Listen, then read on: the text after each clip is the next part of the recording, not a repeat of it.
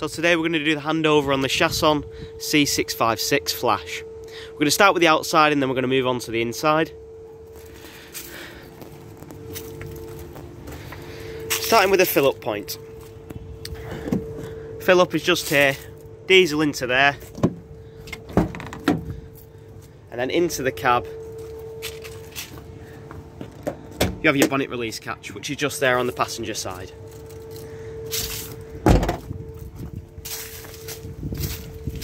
Underneath the bonnet, the latch is just in line with the Chaussson badge.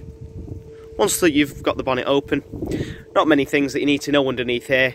The main thing that you need to know is if you're ever going to jump start the vehicle. If that is the case, you got your negative onto here, and just down there underneath that cap is where your positive outlet goes. Just onto there. Other things just to point out is your engine oil's there, and just below is your dipstick. You've then got your brake disc fluid, your engine coolant, and then your washer fluid, which is just in there. Moving around the van, you've got your gas locker, which is just in there.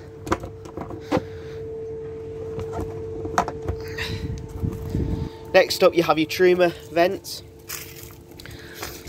What we say is when you're on site, you need to remove this cover, and that'll allow the boiler system to vent. In essence, this is the vehicle's chimney. When you are travelling, so you've done on site and you're moving on to your next location, stick this cover back on because you don't want any dirt getting into that vent there. That'll just clip in. Next, you can see you've got your fridge vents, which are just there. And then moving on, you've got your toilet cassette. Pinch it, open it up. To remove this, the main thing that you need to know and remember is that the blade on the toilet is always closed. Once that's closed, push up on the handle and you can slide out. And the whole system will slide out like so. That'll then latch back into place. And then you're good to go. Next, you've got your garage here.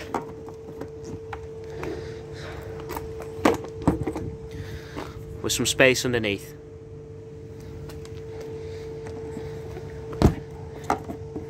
Moving around the back of the van, you've got your bike rack, which is set up.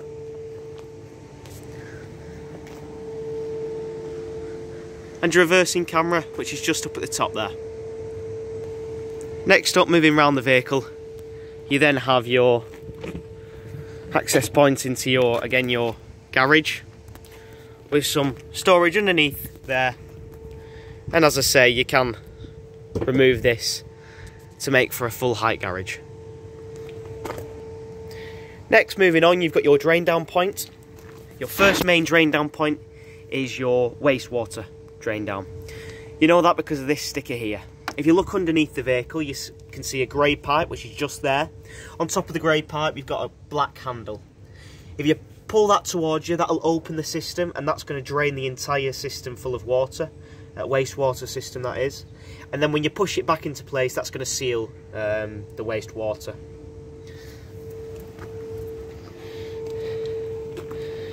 Next along in this is your convenience locker. In here you've got your freshwater tank and also your electrics. Here's your convenience locker. As I say, this is your freshwater tank. To fill this up, simply pull this out, undo the cap, hose pipe in, and you can fill up with water. This will take about 120 litres. I'll move on to your drain down points in a second. However, if you're ever wanting to drain down the whole system to 20 litres, for example, so a quick drain down, you can do so with this little clip, which is just here. If I flick that up, that'll then drain the system down. It'll quick drain the system down to 20 litres, as I say, but for that to work, you need to go into the van and activate the pump. To drain down the whole system, you'll notice underneath you've got another one of these stickers. As I say, this is for your freshwater drain down. Underneath the vehicle, you've got two pipes. You've got one with a cap on the end and the other one without. The one without is a breather pipe, so don't worry about that. And as I say, the other one with the cap on is keeping the water from coming out. To drain the whole system, all you've got to do is remove that cap, and then that will drain the whole system down. So it will drain that whole 120 litres out of the freshwater tank. So you got your freshwater tank here, and as I say, your wastewater tank just at the back there. And that's how you drain them both. Moving back into your convenience locker, on this side you have where all your electrics are. You can see you've got your fuses here, and then just here is your RCD breaker. If the van ever trips, you need to come to this point here.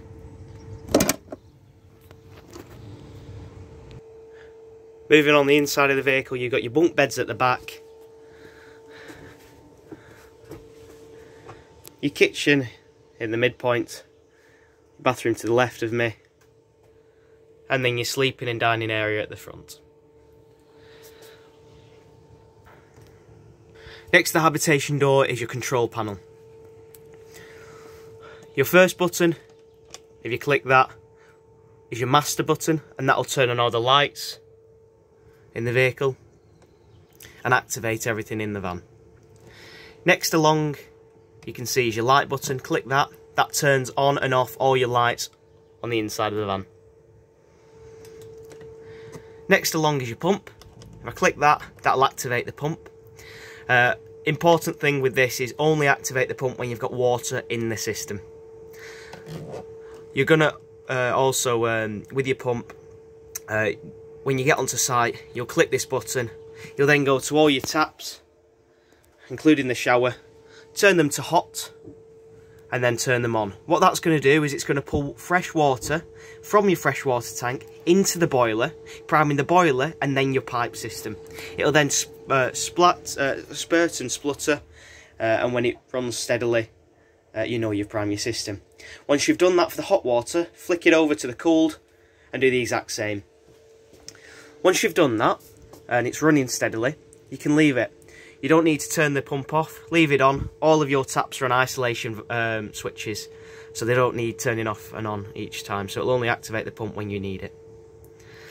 Next to the pump switch is another light button. That's for your door light, which is on the outside. And then down here you've got your habitation battery, which will show what we're at. It'll show your vehicle battery, and then it'll also show your freshwater tank, which is just there. Your final button, which is just here, will activate the brightness of the screen, so you can change that. Moving on to the final bit of the control panel, you've got your Webasto heating system. As we know, this is a diesel heating system. To activate this, simply turn the dial to the red here. What that'll do is you'll get a green little triangle on the knob here lighting up. Your lights in the vehicle will then start flickering. That's a sign that it's working and it's warming up. It'll flicker for about 15 minutes until they'll return to a steady and continuous light. And the same thing is when you turn the knob off and turn the heater off, again it'll flicker because it's cooling down the system. Next is your bathroom area. In your bathroom you've got your swivel cassette, which is here, your flush, which is just there, and then your toilet blade. Your blade can be open and closed just by this here. Push away from you to open, push away to close. Once you've closed the blade after use, you can then close it. You've then got your button down here to activate your flush. The blue button is the close. If you click that, that'll activate the flush. As I say, you need your pump on to activate the flush, and then you'll have a red little light or an amber light just to indicate when it's full. Once it's full, you need to empty the system as soon as possible. Next, on your kitchen area, you have your oven and grill and your hob. You have an electric hob along with 2 gas rings. This works the exact same as a normal domestic hob. The only difference is you need to hold in your igniter to then feed the gas through. Opposite the kitchen space is the fridge. This is a three-way fridge. If I hold this, it'll turn the fridge on. As I say, this is a three-way fridge and uses 3 ways to fuel the fridge. You've got your mains, you've got your hookup, you've got your gas, and then you've also got your 12-volt system. As well as your fridge and your fuels, which are just there, you've also got, you can see your temperature, which you can alter by clicking this button here. At the moment you can see it's flashing because I'm not currently hooked up. It'll flash whenever it's trying to fuel the fridge with something that it hasn't got. In this case, if you leave this on for long enough, you'll get an error code and you'll have to reset your fridge. The best option is if I keep on tapping through the options, A will select whatever fuel I've got. At the moment I have some gas, and that's why it's using that flame there. Hold, just to turn off, just like so. Moving into the TV cabinet, you've got your TV here, which is just on a slide out rail. If I pull this down, I can then slide out the entire rail, make sure that clicks in. And then in your TV cabinet, you can see that you've got 2 boxes. You've got one which is flashing, that's for your solar panel, you don't need to connect that. You can just leave that as it is. And then you've also got your max view aerial, which is just up at the top. You can see that that's on. When you're using your TV, you need to make sure that that's on, and you can see that blue light just there. That tells you that it's on. You also have a dial on there to change and mess around with the signal, providing on where you are. In your lounge area, I'll just quickly explain how this makes up. For this, your table is used to create the base. You drop that, and that connects onto these lower areas here. Just onto there. That allows it to take the weight. Using the back cushions, you can then make this up into a single bed. It's the exact same with this side, only it's a double bed. Drop the table down, rests on them areas there, just to take the weight. You can then use the cushions to make that area into a bed.